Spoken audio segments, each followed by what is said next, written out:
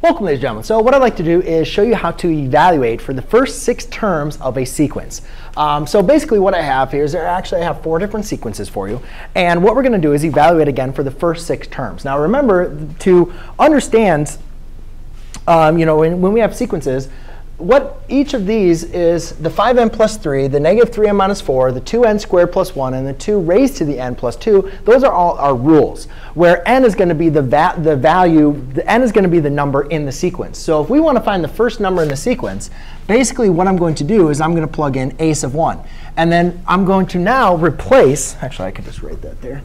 Now what I'm going to do is I'm going to replace every single time.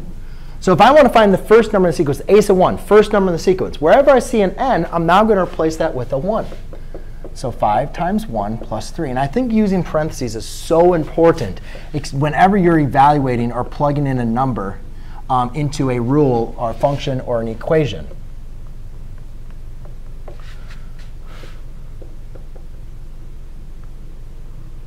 OK? And then all you simply do is simplify. Now, again, I'm going to kind of speed this video up a little bit. I'm going to do a lot of the work in my head, but I will say it out loud. 5 times 1 is 5, plus 3 is 8. So now I'll do a sub 2. I'm going to do 5 times 2 plus 3. 5 times 2 is 10, plus 3 is 13. A sub 3 is going to be 5 times 3 plus 3. 5 times 3 is 15, plus 3 is 18.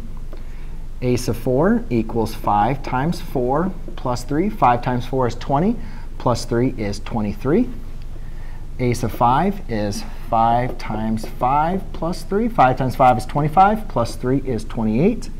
And a sub 6. 5 times 6 is going to be 30, plus 3 is going to be 33.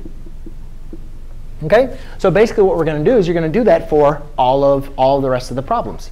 So let's see, negative 3 times 1 is a negative 3. If you have negative 3 minus 4, so that means you owe me $3, you borrow 4 more, that's going to be negative 7, almost falling down here. A sub 2 is negative 3 times 2 minus 4. Negative 3 times 2 is negative 6. Negative 6 minus 4 is going to be negative 10. A sub 3 is negative 3 times negative, times negative 3. So I'm starting to make mistakes.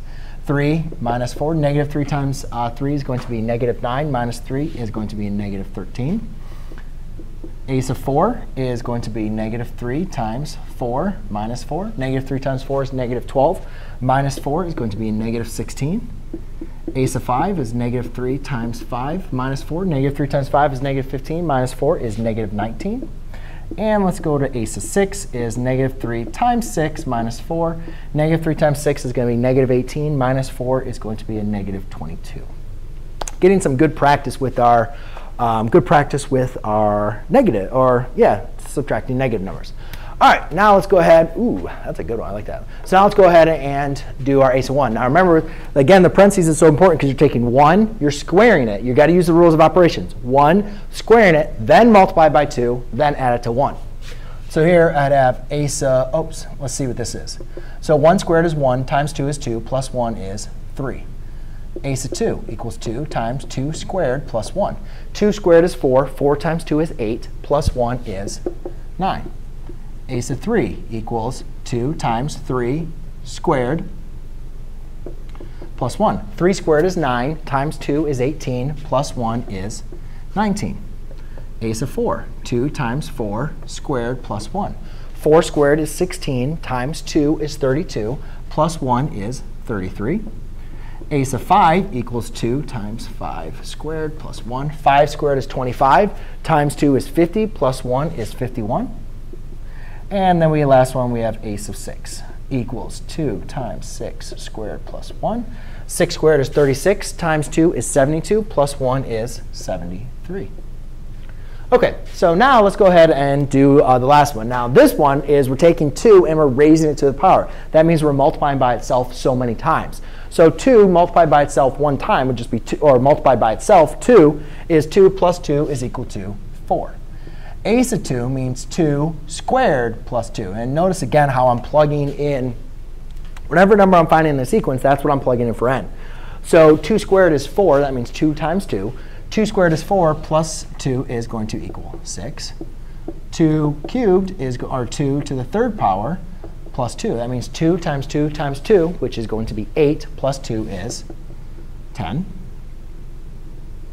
Then I have a to the 4th, which is going to be 2 to the 4th plus 2. So 2 to the 4th is going to be 16, plus 2 is 18. I have 2 to the 5th power, which is going to be 2 to the 5th plus 2. So 2 to the 5th power is going to be 32. Plus 2 is 34. And then last but not least is a to the 6th, so 2 to the 6th power. That means 2 raised to the 6th multiplied by itself 6 times is going to be 64, plus 2 is 66.